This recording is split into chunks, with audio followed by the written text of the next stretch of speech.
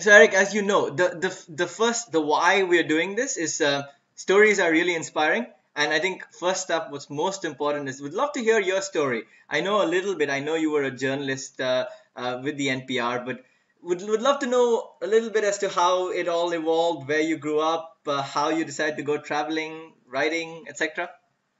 Oh boy, where to begin? Well, how to begin when I was 5 years old, and growing up in Baltimore here in the U.S. On the East Coast, and I decided I was going to run away from home. And maybe a lot of 5-year-olds talk about running away from home, but I actually did it and got a few miles from my house before the police picked me up. And I guess you could say I've been running ever since. Maybe some might say running away from something, but I would say running towards something. I basically, I'm a traveler and a bit of an amateur philosopher.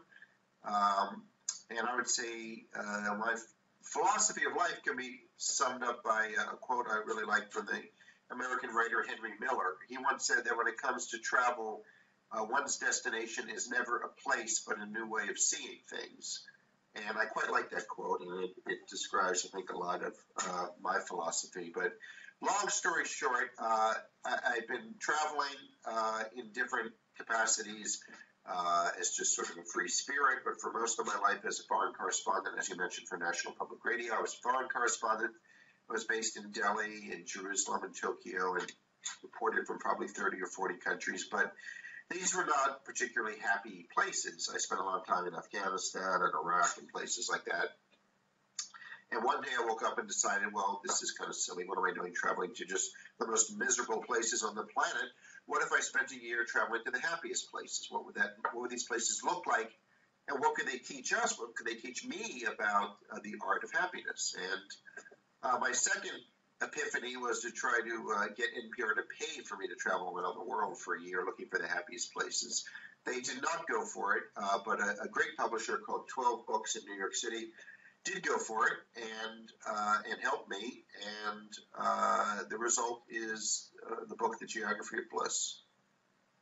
Okay, and how long ago was this that you decided to become a writer? And I know you've written another book. What is the time span we're talking about? Well, I always had a way with words, and I always wanted to travel. So being a foreign correspondent seemed natural. I guess, and I was a journalist for a good 20 years, most of them with NPR. I also worked for the New York Times for a while.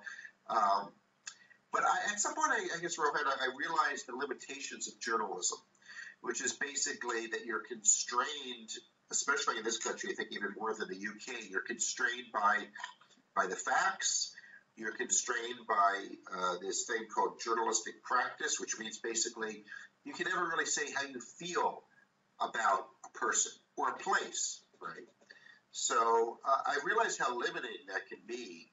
And I feel actually quite liberated doing what I do now, which is essentially write books and write some magazine articles and travel. I feel, while I don't have a news organization to fund me as I travel, I have the freedom. For instance, I'm going to Calcutta in a few weeks to start researching my next book, and I'll be basically staying by my own dime, but have the freedom to stay for as long as I want or as long as I can afford, and to pursue whatever interests me. And if the India Coffee House in Calcutta seems like a fascinating place, I can spend days there. While when I was a correspondent for whatever news organization, your editor is likely to say, Eric, what are you doing? You need to get out of that coffee house and go cover that war over here or over there. So, so I feel like I've truly found my calling a bit later in life, but as I say, better late than never. Yeah. So what was the defining moment? I mean, so a lot of us are, sometimes you just go through something, you're in a routine, and, the routine can go on forever. So there's something that must have caused you to sort of break out and say, okay, hey, I'm going to write my own book, or whatever it was, right? Was it family? What was the defining moment? Well, I was one of those people who, my problem was not coming up with ideas. It was sort of narrowing them down. So I had lots of ideas for books. Oh my God, I had notebooks filled with ideas of these things I was going to do. And I was in all places in Kazakhstan Okay. when the idea came to me. I was there for 7 weeks, actually for a very different kind of journey. My wife and I were adopting our daughter, a baby girl. She was just 8 months old at the time. And it required you to stay in the country for 7 weeks. I don't know if you've been to Kazakhstan, but No. there's not a lot to do for 7 weeks. Okay. So we were just sort of waiting for all the paperwork and everything to be processed. It's taking a long time. And I had a lot of time to think. And that was when this idea to write this book came to me. And when you have a really good idea, something clicks into place, and you just sort of know that it's the right idea, and you don't turn back, and that can be quite wonderful. Okay, very nice. And I mean, there are so many questions, right? But I think one of the things that I'd love to talk about is your next book, which I haven't read yet, actually. It delves into the religious. So that's one of the things that I sort of was wondering about Geography of Bliss. You never touched faith and I mean, there was obviously a little bit about spirituality in your time in India, but how did the next book come along? Well, I needed a subject bigger than happiness, and what is bigger than happiness except for God and religion, really? That's one reason. Another reason is this statistic I came across that I mentioned in Geography of Bliss, just sort of in passing, that people who are religious are happier than people who are not. That's true. Yeah. Secular. Yeah. And why is that? Is it because, as my atheist friends like to say, well, ignorance is bliss, or do the religious know something that the rest of us don't? And I've never been a particularly religious person. I guess I would describe myself as somewhat spiritually curious, but that's about it. And then something happened to me, which I describe in the book. The book is called Man Seeks God, My Flirtations with the Divine. So I finished the Geography of Bliss under great pressure and submitted the manuscript. Then about a week later, I developed these abdominal pains that were quite severe. And I was worried, and I went to the hospital, to the emergency room, and they did a bunch of tests, found something funky on my CT scan was the term they used. And I'm really quite scared, and I'm waiting for a specialist to be called in. And a nurse walks into the examination room, and she picks up on my fear, and she leans down and she whispers in my ear the following words: "Have you found your God yet?" That's what she asked. And long story short, I was not dying. It took them 3 days to determine it really wasn't anything serious at all, but I thought I was at the time. And there was that question: have you found your God yet? I suppose in India you'd have to go through 330 million possible gods to answer that question. But I took her up on the challenge and went around the world, as I tend to do, essentially trying on 8 different faiths in a serious way, but also with a good dose of humor. I don't take myself too seriously, but I took the religion seriously that I explored. And so the book is an exploration of these 8 faiths and what it means to be spiritual and religious in the year 2012.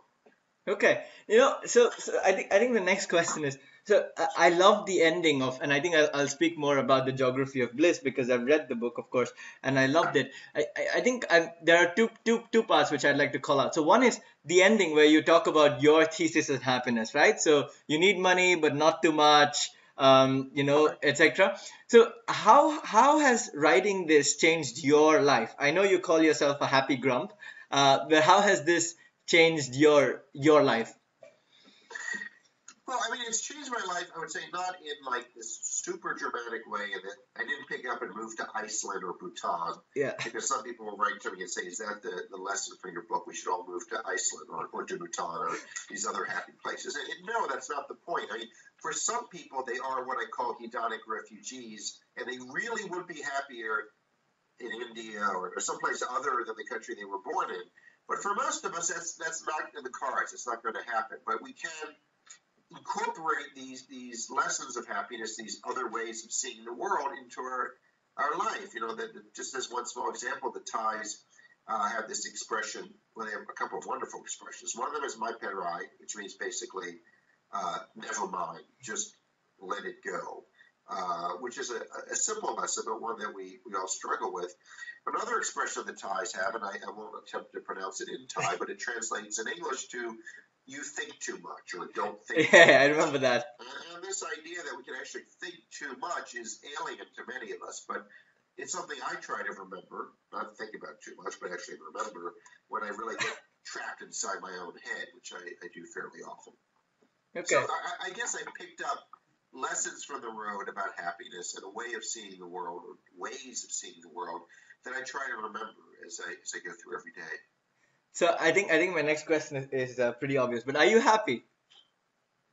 I'm less unhappy than I was before I wrote the book. Let's put it that way and just leave it at that. Yeah, I know it's a loaded question. It's a tough one. It's one I know you've asked. You seem pretty happy, Rohan. Are you happy? Yeah, actually, I am. It's funny. I was just having this discussion with a colleague, and I was like, oh, I'm interviewing this guy who wrote this book, and she's like, oh, okay, yeah, you seem pretty happy, and she was like, how was your day? I was like, very busy. She's like, bad busy or good busy? And I was like, I don't think of things as bad busy. I just think of it as busy or good busy. And she said, you're too young. You've not grown old. And I was like, and my response was a little bit like, no, I think I've seen enough stuff to know that this is not bad. I mean, I think there's a lot worse that can happen to you. Yeah, don't. You're too young. I don't buy that. Those people were unhappy cranks when they were young, too. I guarantee it. So, what's the source of your happiness, Rohan? um, Sources. Great question. I think I lost my dad and my uncle at a very young age, and I think there were Sorry.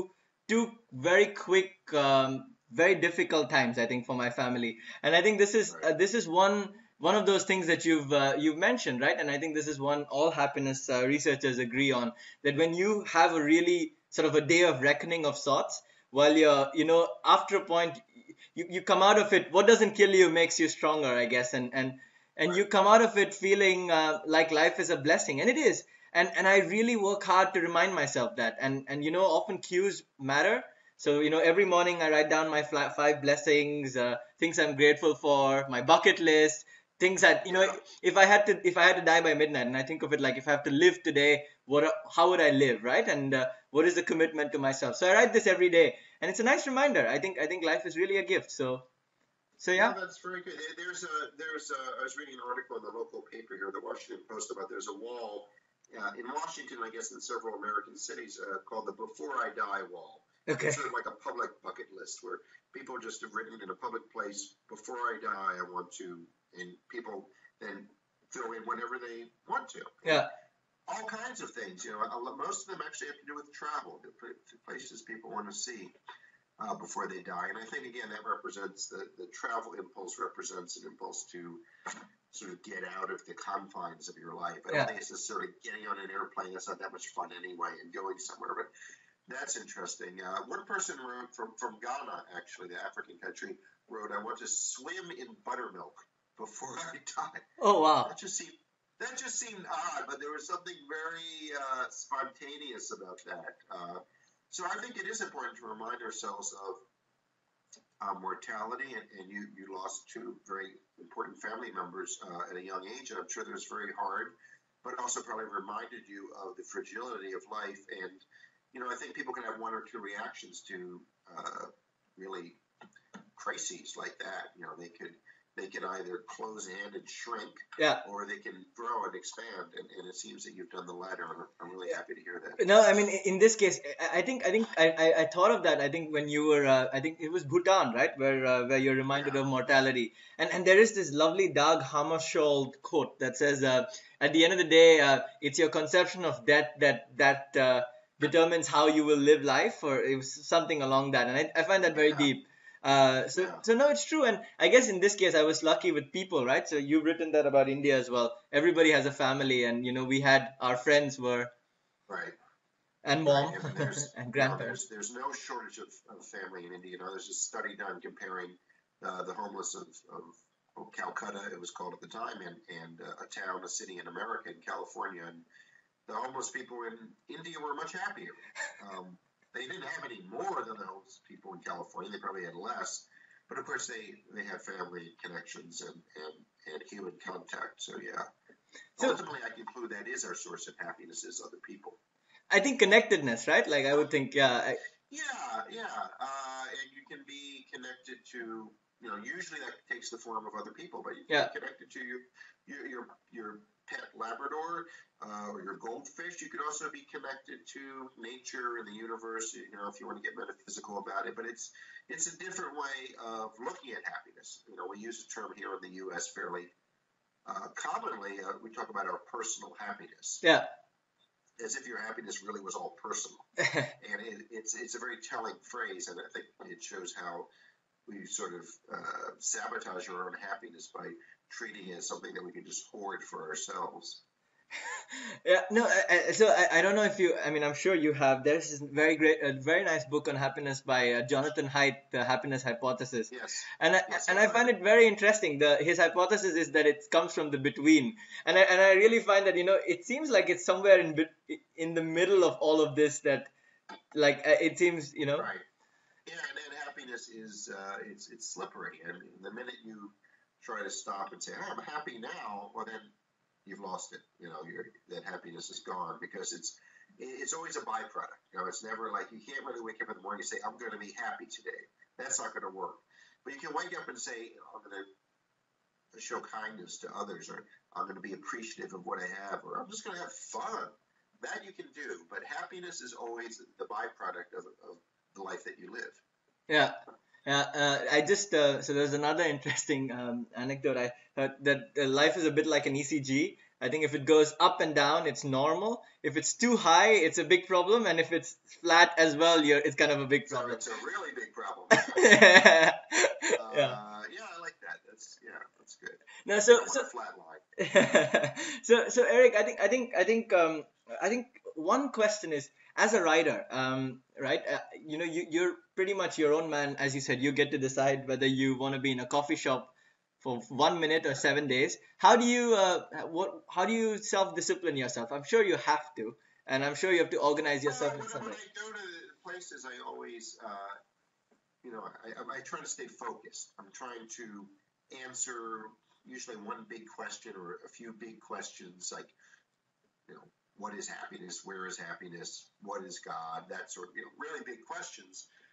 And so my travel is always designed to sort of uncover answers to those questions, as opposed to just meandering. I think that the day of the sort of travel log, sort of in the tradition of Paul Theroux, who's an excellent writer, but the day of sort of just wandering aimlessly through the streets of Calcutta or wherever, I think are over. The world is pretty well discovered. I mean, we're talking with thousands of miles apart, and ocean separates us, so we can see each other, and we're talking. So technology has shrunk the world that way, but it has not shrunk the cultural differences, I think. And really, I think the kind of travel books that still appeal to people are the ones that are travel with a purpose, where you're trying to uncover some sort of answer. Just to give you an example, my next book, my third book that I'm working on right now, is sort of a geography of genius. That's not the title, but that's the idea. It's how certain places make us feel more creative, and how certain places throughout history, and still today, are very innovative and produce a lot of good ideas. They're like incubators for good ideas. And why is that? So I'll be traveling to 7 cities mainly around the world, and trying to figure out what's in the air, either in the past or currently. So let me just ask you, Rohan, where do you feel your most creative self? Is it back in Chennai in India, or in London, or on the tube, or someplace like that? Good question. So in terms of places, right? I think if I have to look at significant living, I've lived in Chennai, Singapore, where I studied and spent 5 years, and then now London. And I would think among the three, I would think actually London is probably the place I feel most creative. Why do you think that is? I sometimes draw parallels to the Silicon Valley, which is another place where I find myself feeling very creative, and it's probably the Bay Area as the locals would call it. I think there's two things. I think there's a bit of vibrance in the air, and the reason I feel that is, I think diversity helps a lot when it comes to sort of feeling an energy. I think of it as diversity, a sense of history, and I don't necessarily mean like London has history, but I think the Bay Area has a history of innovation, for example. So I think that helps. And yeah, Well, look at a place like Kolkata in India. I mean, there's a city that most Westerners still, when they hear the name, well, they have to know that it used to be Calcutta, now it's Kolkata. yeah, That they think of Mother Teresa. They think of this yeah, abject poverty, yeah, and human misery. yeah, But as you probably know, it's also the home to Tagore, the great Indian writer and poet and Vivekananda. musician and artist who won a Nobel Prize for Literature, and Satyajit Ray, the great Indian filmmaker, Yeah, and actually a lot of other people. So I'm just wondering if maybe out of the messiness of a city like yes, Calcutta, that agree. some creativity arises. So No, I agree, and I think that was the third thing that I missed. I think the other thing that I like is I think chaos helps. Um, yeah, and I just mean when it's chaos in the air. Like I find that a big difference between Singapore and here, for example. there's not a lot of chaos in Singapore, is there? Not at all. It's Switzerland, right, as we would put it. But no, yeah, no, I don't feel as there's just something in the air. I think in a more chaotic place. That's why India, like I find myself very creative back home because of the amount of chaos there is. So in general, Yeah. And yeah, I bet when you go back home, I find this as someone who's traveled, lived abroad, that one of the advantages of living outside of your home country is when you return to your home country, you can see it with fresh eyes, right? Does that happen to you? absolutely. Sorry, there's another. I think in quotes because I do these quotes every morning on a short form blog. But there's one that says, the essence of travel is when you sort of travel around the world and come back to where you sort of began your travels and finally recognize it. I I sort of think it's from T.S. Eliot. It's a poem, I yes, believe, from him. And yeah, we've just butchered it, both of us. I yes. don't I, know I the have exact words completely either, butchered. It's a but very it beautiful is line. lovely, and you recognize home for the first time. Yeah, And I think that is one of the great advantages of travel is coming home. yeah. So, speaking of coming home, I'm afraid I have to. I'm a You free have five spirit, minutes, right? but one that has a 7-year-old daughter who I've got to pick up in about 10 minutes from the bus stop. Yeah. So So, so I'm gonna take exactly about 4 more minutes.